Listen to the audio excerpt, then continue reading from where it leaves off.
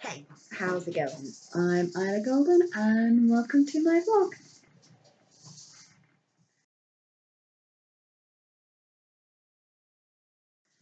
Alright, okay, so I'm sure you can sort of see from behind me, things have started, if not being packed, then at least being sorted and organised.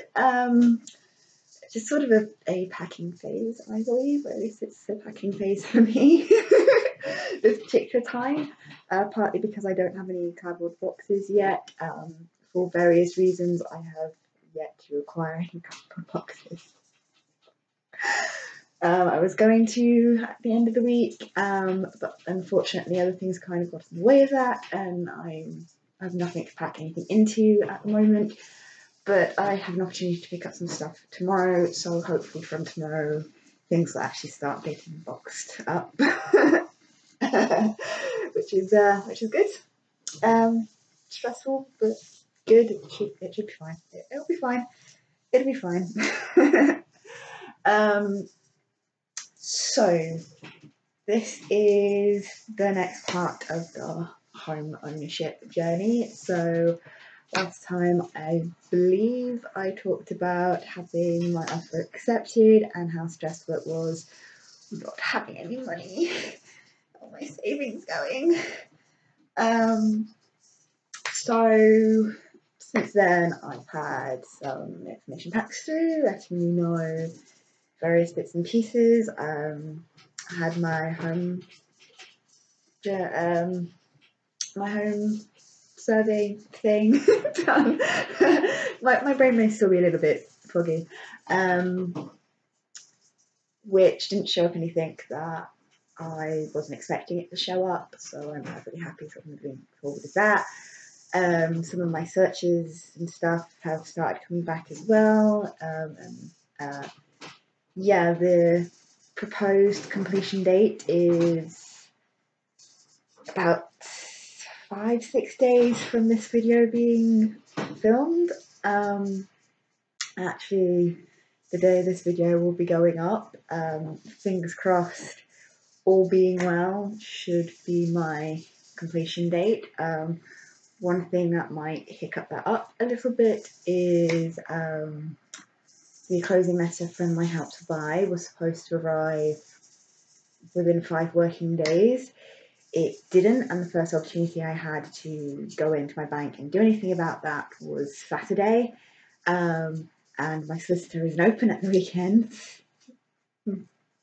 so I won't be able to get that to them till tomorrow, and that might obviously cause a slight delay and everything, which hopefully won't be, really bad, but yeah, it's not the greatest feeling in the world when there are already so many uncertainties and everything else going on. So I have given my landlord my month's notice. So I'm paid up here until the 15th of April, which is good because that gives me a little bit of leeway for things going wrong and to sort things and everything else.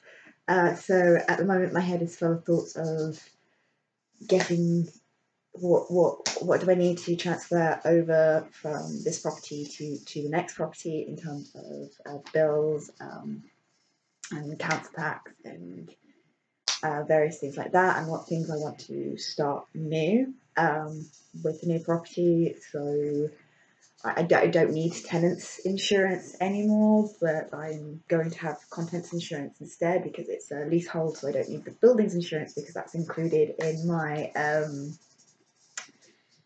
my service charges, and I've had the breakdown from that, and I'm more happy that that's included in my service charges, and I know who the building insurance for the leaseholder is with and stuff like that, because that's all the information you need to know. It's like this big pack of information, and some of the information I was kind of like, I'm not entirely sure I need this, but I'm in the same time, I do need this because this is proof that this is something that actually is relevant and does actually exist. So I need to say that I've seen it, and I need to say that I have a copy of it, and yeah. Yeah. So yeah, certain things like I'm planning to go to a new internet provider, just because it's going to be slightly cheaper to do that. And part of the reason I went with Sky here, even though Sky, even at the time, I knew wasn't necessarily one of the cheaper ones to be going with, was because I was helped in setting up all my stuff here through the affiliated thing with the estate agent that I was going through. And that included helping me sort out the tenants insurance, which I never really needed before this place. I had it when I was living with the ex, but I'm fairly sure this is the first time I've ever absolutely 100% had to have it. I think before it was always sort of an option, but nobody really presented you that option. This was the first property where I was actually told, no, you have to have this. We want you to have this. Pay, please have this, and please pay for this. Which is absolutely fine because it's just one of those things you have to deal with. But in sort of like going through that process and getting that set up through whatever associated company with the estate agent that it was that I was going through with, they're also like, oh yeah, we can get you onto this really good deal with Sky. And to be fair, it's been a fairly good deal for the last 2 years. But this year it's going to hike itself all the way up to a different price, and I'm like, nah. Sky is all right as a broadband provider, but it's not worth more than I'm currently paying for it. Especially because I don't make phone calls, I don't have a TV package because I don't watch TV, I watch things online. So it doesn't make any sense to me to sort of stick with Sky when I could get the same quality of internet from a cheaper provider. And that's nothing against Sky themselves. They're not a bad internet provider, but in terms of the type of internet that I'm currently getting from them, yeah, I've experienced the same quality from PlusNet in the past, and PlusNet is definitely a lot cheaper. Although it's not necessarily PlusNet that I'm going with now. I'm still in the process of trying to decide exactly who I am going to go with, and it's definitely going to be unlimited because when I first moved out, and so that's the thing. When I first moved out into the first flat that I rented, I was with PlusNet then. And I was initially on one of their limited, so you get so much data a month, which was a fairly good price. But the more I sort of started using the internet, and the more I sort of became a sort of internet consumer, the more I realised that it's unlimited or it's nothing. You can't have a certain amount of data for the amount that I use and for the amount that I do online. I do need that sort of freedom to just go, yeah, I need all the internet. I don't need it to be capped. I just need all the internet. So yeah, it's finding a cheap, unlimited service where the phone line is included, or the phone line rental is included, because and I don't need one which also includes like call rates, because I have a mobile, I don't have a house phone, and I'm not planning to have a house phone. So even though I will have a house number which I will put onto things because you kind of have to, my mobile, when they're like, yeah, there's no point trying to contact me through that because they don't actually exist. There's no phone. It's not connected to a phone. It does not need to be connected to a phone. And that's the thing. You can get like cheaper internet where if you're not using a house phone for anything, then it doesn't matter that actually those call rates are probably quite expensive because you're not using the calls. And because you're not using the calls, actually it's worth going with that because you're going to get the cheaper internet, and it just makes sense not to worry whether or not the calls are included. If the internet's the only bit that you're going to be using and the internet is a decent price, then there's no reason not to consider it and not to go with it. So as I said, I'm still sort of comparing things at the moment. It's a little bit tricky because I can't actually start saying, yes, I'm going definitely forward with this, because I still don't know when I'm going to have a property. And if I don't have the property, then there are lots of things I can't sort out. I know in terms of like my gas and electric, I want to take the company I'm with now with me, because I pay a monthly fixed rate with them, and I have got a little bit of credit in reserve. So that will like allow me to sort of like figure out what I'm doing in terms of, because I'm going to be going from electric heating, which is what I've got here, to gas central heating, which obviously the amount of money that you spend on heating isn't going to drastically change, or rather the amount that you're spending on gas is going to go up, and the amount that you're spending on electricity is going to go down. So having that sort of like a little bit it should transfer with me in one way or another. It should transfer with me, so I can figure things out, hopefully. She says. I'm at the moment kind of going with the idea that this is going to be like a nice easy transition, in terms of bills and everything like that, but I know from experience it's not always. Certain things are easier to transfer than other things, but obviously, you've got to be aware that sometimes things aren't necessarily going to go smoothly. Certain things aren't necessarily going to transfer over right away. Council tax is one of the easiest things to sort. Yeah. just need to register a change of address, and it's fine. I've never really had any problems with that one. Likewise, I do pay for a TV license because I do use BBC iPlayer for various things. So again, that will transfer over with me. So that shouldn't be much of a problem. That should be fairly straightforward and nice and easy to sort, and whatever else. And then it's sort of just everything else. So water is usually fairly straightforward. So yeah, the gas and electricity is the one that I'm sort of a little bit less certain about, because I've never moved my gas and electricity with me before. I've always just gone, I'm going to finish it off here, and then I'm going to start in the new place with whatever the new place is already under, and then if I want to change it later, I can.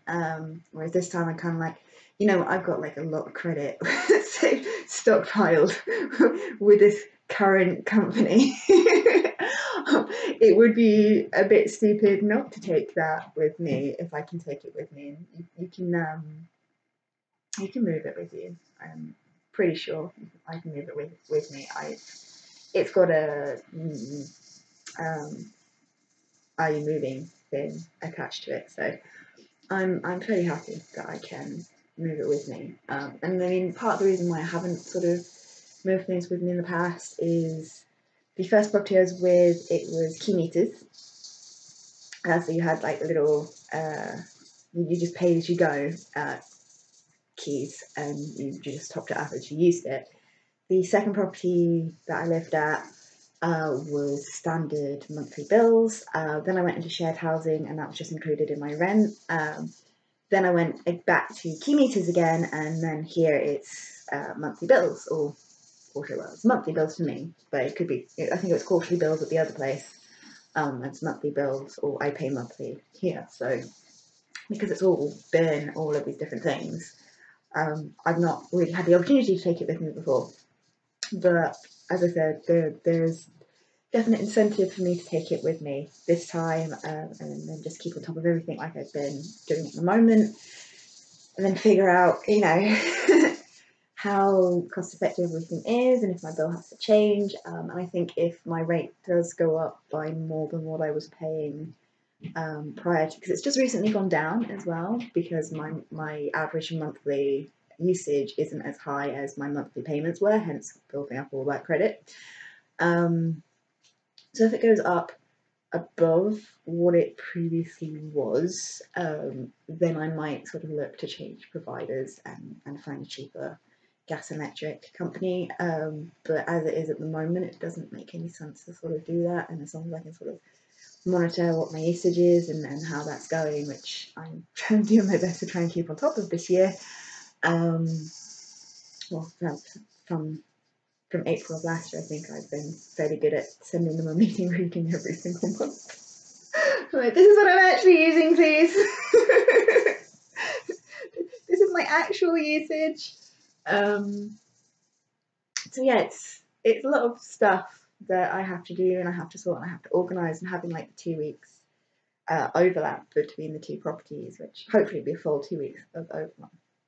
It's roughly 2 weeks of overlap between the two properties, and hopefully having that will give me the opportunity I need to get everything I need sorted, so when I move into the new property, everything will be ready and set up and it'll be as stress-free as possible.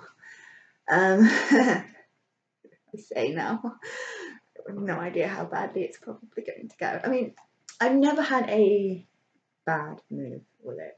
I've never had a bad move with it. So it should all be fine and good, and yeah, I'm focused in my mind as to how things should go and how things should be at this point, I think. So yeah. Yeah. Yay. Alright, I'm not sure what else I need to say about this one. I feel like this one's been sort of focused very much on planning ahead, planning for the actual move, which I guess is where my mind is with it now, because it's definitely going to happen. Like, short of some catastrophe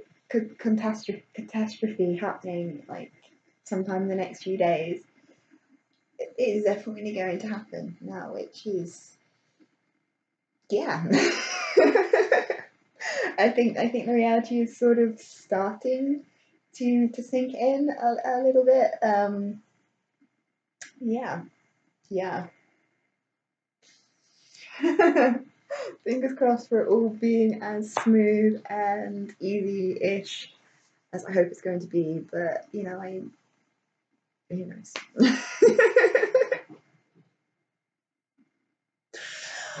All right.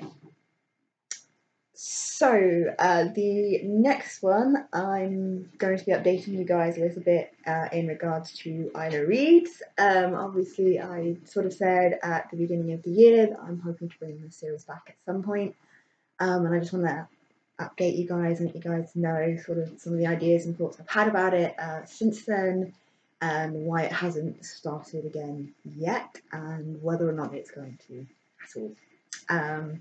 So I hope you guys found this one sort of interesting. I hope you guys are looking forward to the next one, and I will see you next time. See ya! If you've enjoyed this video, feel free to check out some of my others, and if you like what you see, please like and subscribe. See ya!